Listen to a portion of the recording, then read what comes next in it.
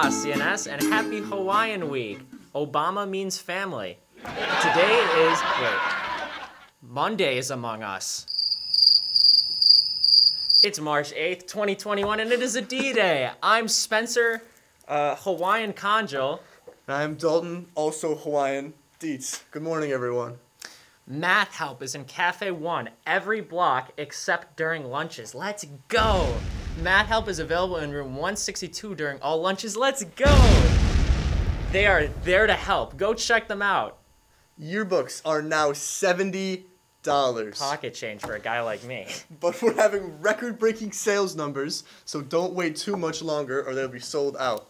Order online at bail4.com. There won't be any more ordered once they're sold out, so you have to act quickly. Seniors, have you filled out your Dollars for Scholars profile yet for available scholarships? Because I certainly haven't. The deadline for applications is March 31st. See the Career Center website under scholarships for more information and additional scholarship opportunities. My mom can also send you the link because she sent me the link. Students, the Career Center is hosting a career series for students interested in various careers. That's so many careers. The schedule is on the Career Center website under current events and is updated every week. Interested students just need to email Miss Deaver at edeaver@nscsd.org to register and get the link.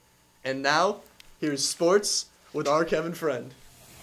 North Stars hockey broke their slump last Friday with a 6-2 win over Obey. Sophomore Braylon Tuff scored a hat trick and 4 out of the 6 goals.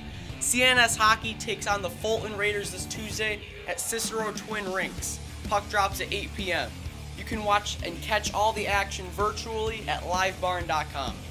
Boys varsity basketball team continues their winning streak, facing off against Nottingham on Saturday with an ending score of 78-47. Tomorrow the boys will be facing off against West Genesee. Good luck and keep the streak alive. The girls basketball team continues to remain undefeated after their 8th straight win against Nottingham on Saturday. The North Stars look to improve to 9-0 as they face West Genesee tomorrow, right here at CNS. If you're interested, the game will be streamed on the CNS Athletics YouTube channel at 6:30 p.m. The NBA All-Star Game took place last night, along with the skills, three-point, and dunk contest. Domantas Sabonis defeated Nikolai Vucevic in the championship of the Taco Bell Skills Challenge. Stephen Curry took home the three-point contest trophy, making his final 3 to defeat Mike Conley by 1 point. Anthony Simmons won the dunk contest over Obi Toppin after throwing down a one-handed self-lob and getting his head above the rim. Let's take a look at his winning dunk. I would have put a mouthpiece in and kissed him. I would have put a mouthpiece in and kissed him. That's not bad. That's crazy though. That looks better in slow motion. The hops on I didn't know he'd get up that high. I didn't know he'd get up that high. Hey. Team LeBron defeats Team Durant 170-150. Giannis Antetokounmpo took home the All-Star MVP after dropping 35 points on a perfect 16 for 16 shooting. That's all for sports. Back over to you guys. Today for lunch, there will be imposter chicken fajitas and sus black beans and corn salsa.